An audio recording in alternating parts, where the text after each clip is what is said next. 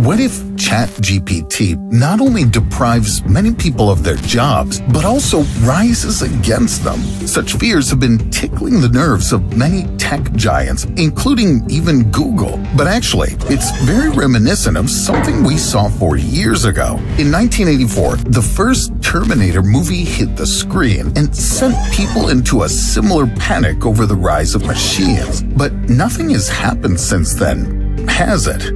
In truth, while everyone was watching the ruthless cyborg played by Arnold Schwarzenegger, the real killing machine looked like this. Therac-25 was designed to neutralize malignant cancer tumors, but for some obscure reason, it started attacking patients instead. Does it mean we built a real killer robot back in the 80s?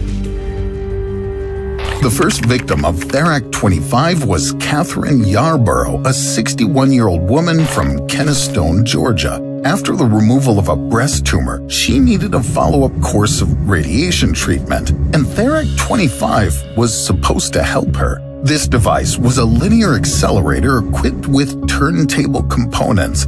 It fights cancer using high-energy beams of radiation aimed directly at tumors. During her first Therac-25 therapy session on June 3, 1985, Catherine felt a burning sensation in a surprising place, a lymph node near the clavicle. But the manufacturer of the device, the AECL company, advertised the procedure as an absolutely painless treatment. Catherine tried to prove to the technician that Therac-25 had hurt her, but in response, she was told it was impossible. The patient was simply sent home, and the following day, she saw that the skin in the center of the affected area began swelling. The pain soon became so intense that Catherine's shoulder stopped functioning, and she experienced unbearable pain every time she tried to move.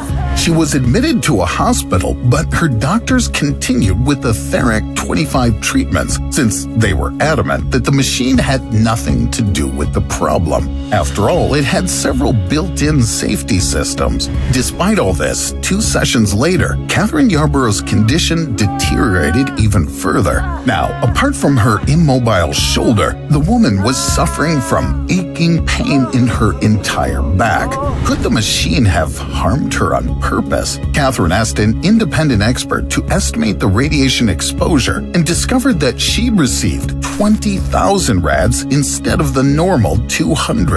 This radiation dose is hundreds of times greater than a human would get inside the damaged Fukushima reactor. And even that, nobody considered a chance that everything happened because of the crazy killing machine. The most possible considered explanation of what could be wrong with Therac-25 was its sensors that could be providing false information. After all, in the same period of history, a similar technical issue nearly claimed the life of all humankind.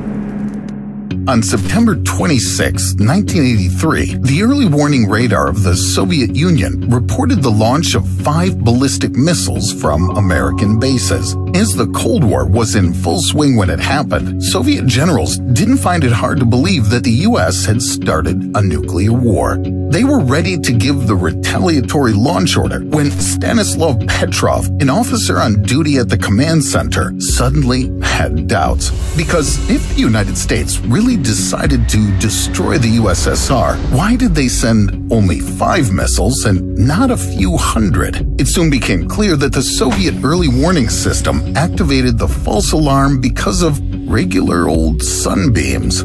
Could it be that an identical malfunction happened to Therac-25? Shortly after the accident, Catherine initiated a lawsuit against the hospital, but the investigation showed that the machine's sensors hadn't been glitching, and before the patient managed to uncover the truth, she suddenly died in a car crash. Seems like another machine just finished her off. In the meantime, the principal offender kept claiming lives. It turned out that Catherine Yarborough was just a snack before the main course. The next suspicious case involving Therac-25 occurred 7 weeks later at a Canadian clinic in Hamilton, a province of Ontario. The 40-year-old woman, whose name was never revealed, was receiving treatment for carcinoma of the cervix. She wasn't scared of Therac 25 because that day she showed up for her 24th therapy session. The operator activated the machine as usual, but it shut down after a moment with an error message. Even though the radiation levels remained normal, one of the built-in safety systems interfered. Since it seemed to be a mistake and the control display showed that the procedure had never begun, the operator went ahead and pressed the proceed key. But Therac 25 shut down again.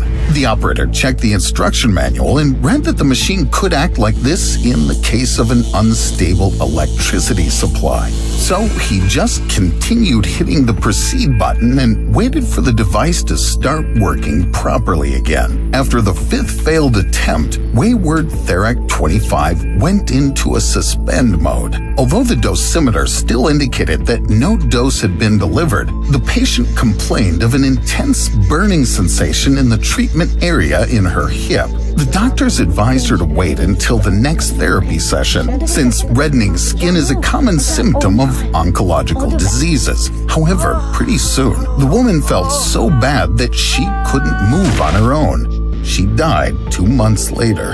An autopsy revealed the patient's entire hip joint had almost completely decayed. Only radiation could cause such severe damage. The Hamilton Clinic informed AECL representatives of the incident and requested an explanation. The response was vague. The manufacturer only reassured the doctors that the probability of accidental overexposure was 0. As if the killing machine itself was in charge of responding to that letter instead of its creators, and it skillfully covered its tracks. Either that or Therac 25 had faced the same problem that once almost killed a dozen American pilots. In 2007, 12 fighter planes, F-22 Raptors, worth $140 million each, took their maiden international flight to the Japanese island of Okinawa. All of them had a cutting-edge onboard computer with an upgraded navigation system and carried a few dozen rockets and at least 3,500 projectiles. The first hours of flight were excellent, but pretty soon the pilots completely lost control of the aircraft. The onboard computers blocked access to all kinds of data, including the remaining amount of fuel, current altitude, and airspeed. The pilots couldn't communicate with any tower or even with each other. For several hours, the most advanced fighters of the U.S. were crossing the ocean, totally uncontrolled by the officers, and only their incredible skill in piloting helped to avoid a disaster.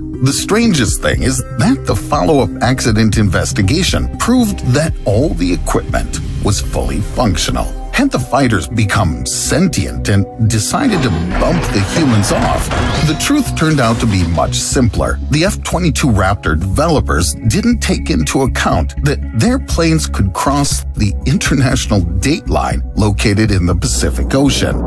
When this happened, the fighter's software glitched and changed the date, making all the onboard systems crash. So is it possible that the same unknown problem occurred within Therac 25 for the same reason?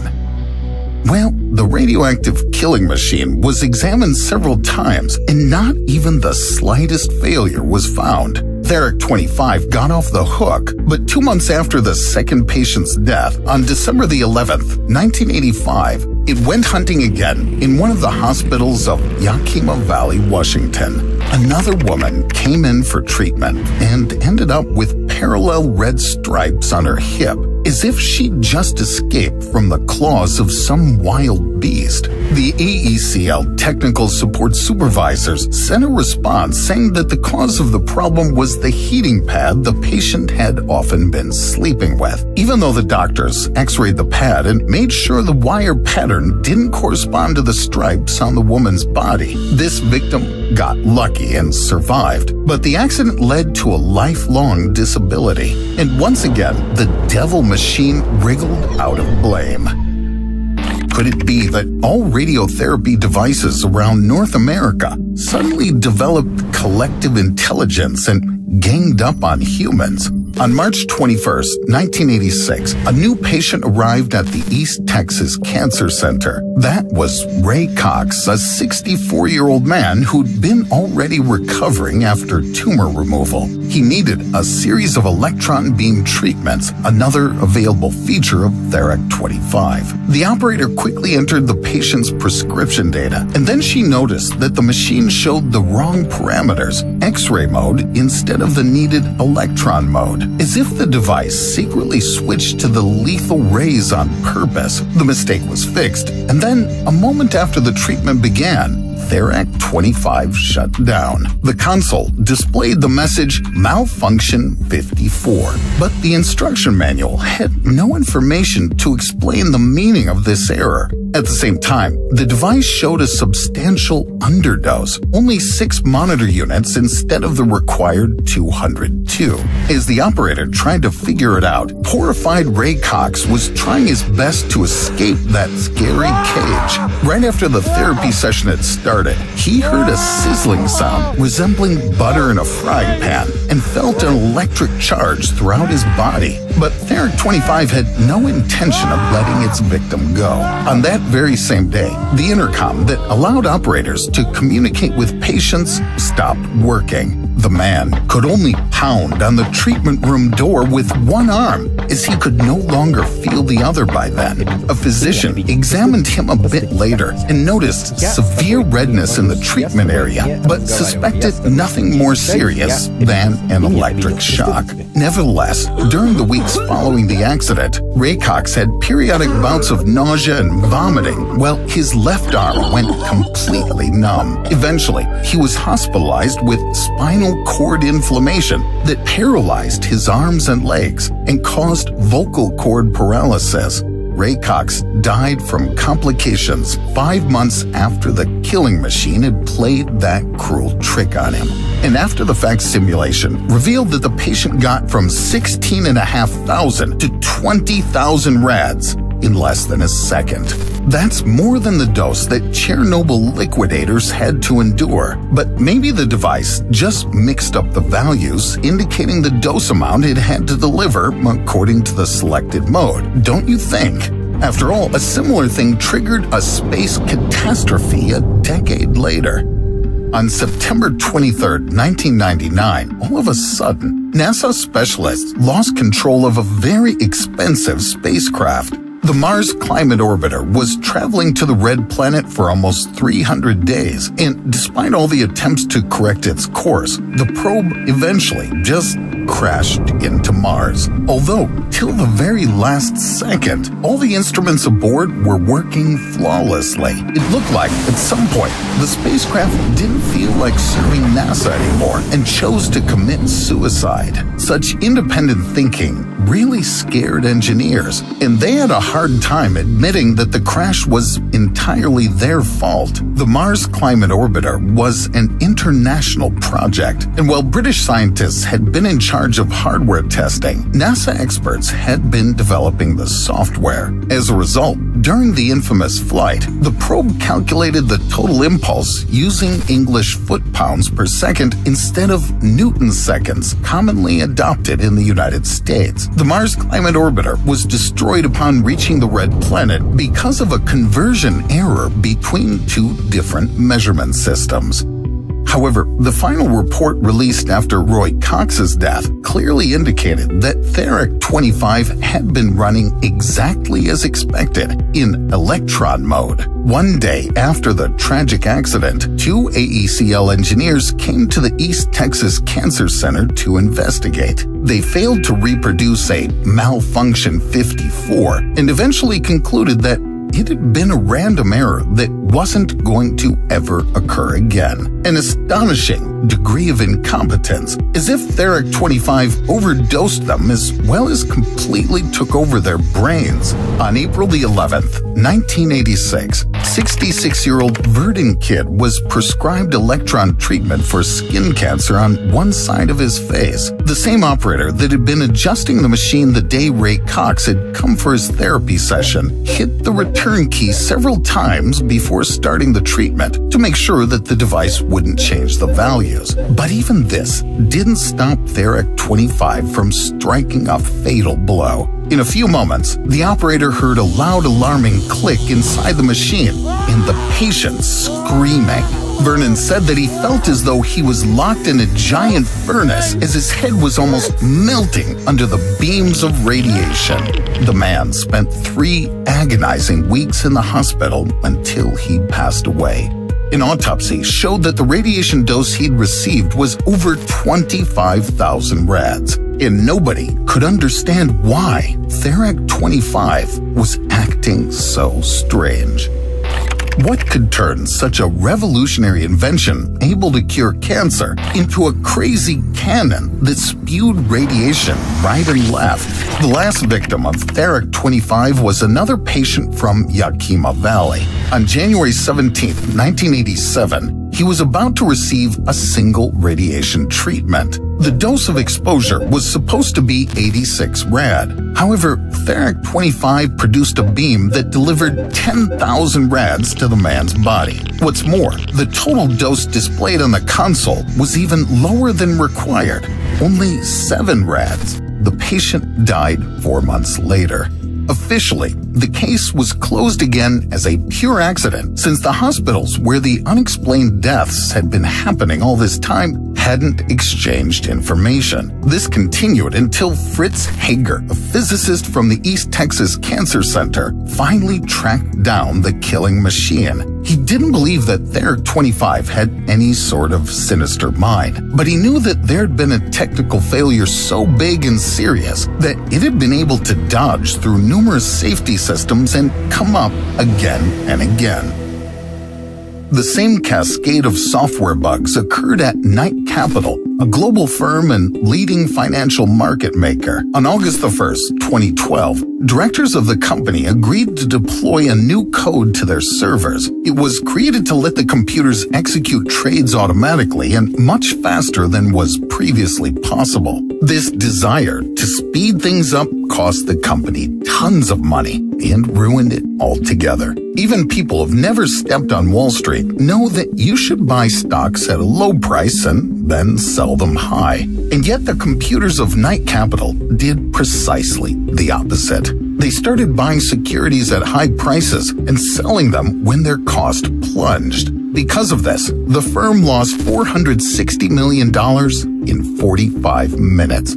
When panic broke out, nobody noticed that 1 hour before the market opened, the new computer system generated and sent 97 emails to all the employees, informing them about a critical software error described as PowerPeg. This seemed extremely puzzling, since it was an old trading algorithm that the company stopped using in 2003 and whose code was supposedly deleted. It turned out that, in fact, PowerPeg was inactive, but hadn't been removed from Knight Capital's servers. When the brand new code was written for the application, it inadvertently called the PowerPeg feature, and that old thing gladly wreaked havoc, as if trying to take revenge on the people who had abandoned it.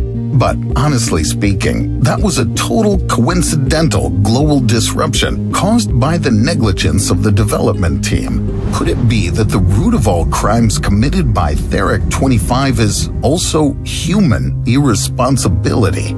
Physicist Fritz Hager convinced the operator to show him how exactly she'd entered prescription data into the machine. That's because the same technician was involved in both incidents at the East Texas Cancer Center. They spent the whole weekend in the control room doing experiments, but didn't find a way to reproduce the mysterious malfunction 54, as if the device independently decided when to start killing and when to behave itself. Then Fritz Hager asked the operator to imagine that she was just performing her daily duties. The woman had dozens of treatment sessions to carry out daily, so she'd learned to type the prescription data for each patient quite quickly. This small detail turned out to be the primary source of the evil. If the user selected X-ray mode, Theriac-25 needed about 8 seconds to process the command, and if the operator kept typing as the machine was busy, any new information got simply ignored. As a result, the delivered doses of radiation didn't match or even come close to the prescribed ones. If the hospitals had been using the previous model, technicians could have stopped the process mechanically. But manufacturers of Theric-25 decided to give up this option and totally rely on software-based safety systems. And the most unbelievable thing here is that the computer code needed to prevent lethal outcomes